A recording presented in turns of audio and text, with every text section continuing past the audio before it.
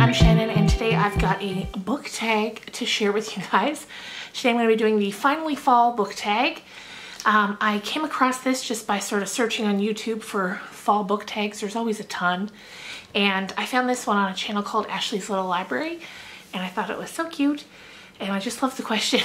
So I thought we'd just get on into it and answer them ourselves.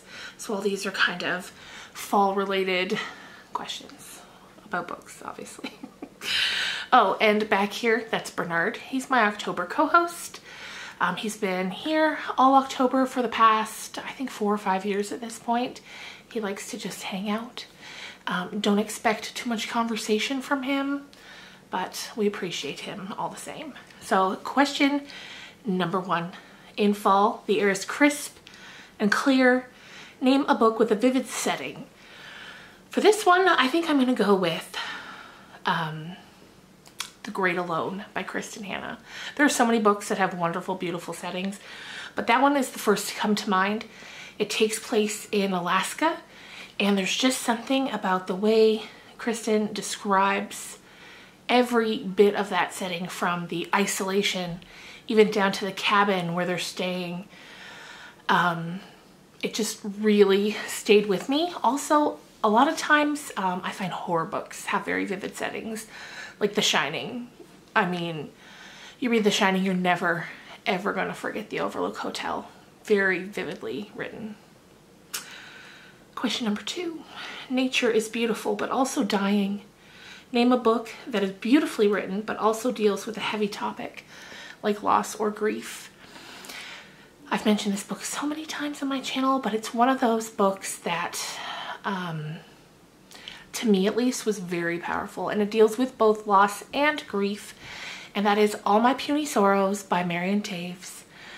It's just a beautiful book, but it's so sad and so gut-wrenching, but it sticks with you, and I love it so much. Fall is back to school season. Share a nonfiction book that taught you something new. For that one, I'm going to go with On Writing by Stephen King. It's sort of his memoir of his journey as a writer. At least the first half is. And then the second half is what he calls the toolbox. And it's a lot of really practical writing advice, which I love. I find so often books about writing give you all this beautiful poetic sort of advice.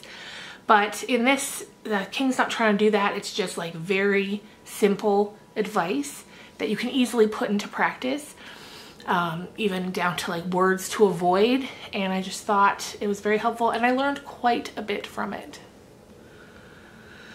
In order to keep warm, it's good to spend time with the people we love. Name a fictional family or household or friend group that you would like to be a part of. Well, you guys, I've got to tell you, a lot of the books I read are kind of dark, kind of twisty. So a lot of those I wouldn't really want to spend any time with any of those people. But I think the young girl in me has to say the March family from Little Women. I loved that book. I loved those sisters. I loved everything about it. I loved the movies. All of it. So I think that's who I'd spend a bit of time with. Question number 5. The colorful leaves are piling up on the ground. Show us a pile of fall colored spines. All right, I got these right here. And here are some. These ones stood out the most to me. First, so I'll tell you what books these are, just so you know. The first, I mean, this whole cover is perfect. Perfectly fall colored.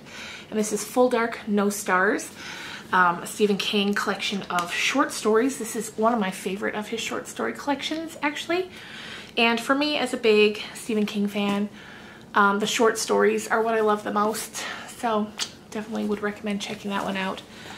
We've also got, speaking of Kristen Hanna, The Four Winds. We've got Magic Lessons by Alice Hoffman.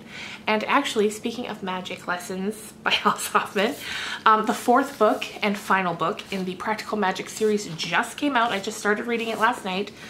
So this is book 3. So I also wouldn't mind spending time with some of the Owen sisters. I wouldn't want to be part of the family though, but spending time would be fun. And then Burning Girls by C.J. Tudor. I did a book talk on this one not too long ago. Let's see, question number 6. Let me pull it up here. Fall's the perfect time for some storytelling by the fireside. Share a book wherein someone is telling a story. You know, I'm not sure. I'm sure I've read plenty. Oh, first one that comes to mind is Women Talking, again by Marion Tafes. I'm pretty sure. It's hard to remember sometimes. Okay, number 7, The Nights Are Getting Darker. Share a dark, creepy read. Oh, I've got lots of these. So, like I just pointed out, Full Dark, No Stars by Stephen King. That's definitely one that you could take a look at. Also, one of my favorite horror stories that I read, maybe ever, but definitely this year, is It Will Just Be Us by Joe Kaplan. Loved that. And it's if you love a good creepy haunted house story, which is my favorite, I think you would love it. You would love it. It's great. It's so well done. I can't wait to see what she puts out next. I follow her on Twitter, and I can't wait. Can't wait to see. All right, number 8. The Days Are Getting Colder. Name a short, heartwarming read that could warm up somebody's cold and rainy day. Again, for that, I know I mentioned him a lot, but Stuart McLean. He puts out collections of short stories that all revolve around this one fictional family. And it's Dave and Morley. They're the parents, and then they have 2 kids, Stephanie and Sam. And you can pick up any Vinyl Cafe book and read any story in the collection, and you will just feel better. You will have a better day. I'm telling you, Stuart McLean is, or was, the master at that, and I love it. Fall returns every year. Name an old favorite that you'd like to return to soon.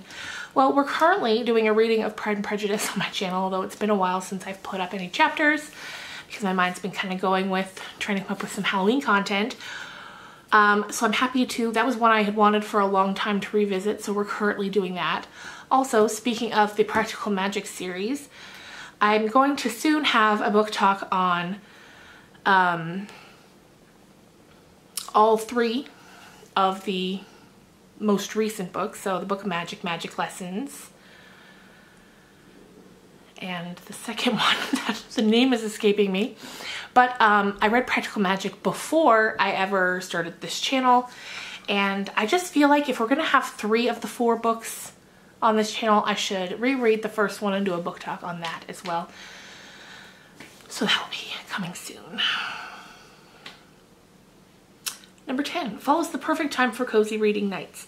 Share your favorite cozy reading accessories.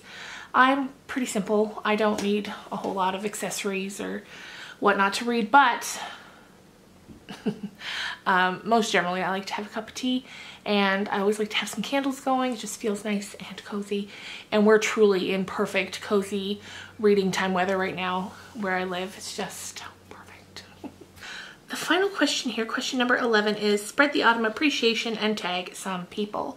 First of all, if you have a channel and you want to do this tag, I would love to hear it. I am going to tag 2 people in particular, 2 of my book-ish friends here on YouTube, and that's Always Booked, Chloe. I know, girl, I know you're busy, but if you have the time, I'd love to hear your answers. And number 2 is Brittany. I think her channel is Books by Britannica. I'm going to link her down below. I'm so bad with remembering names. And she's one of my newer friends, so sorry. I'll link you down below.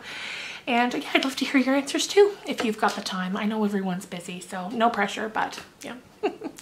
Anyway, happy Thanksgiving if you are here in Canada, like I am. It's Thanksgiving weekend here.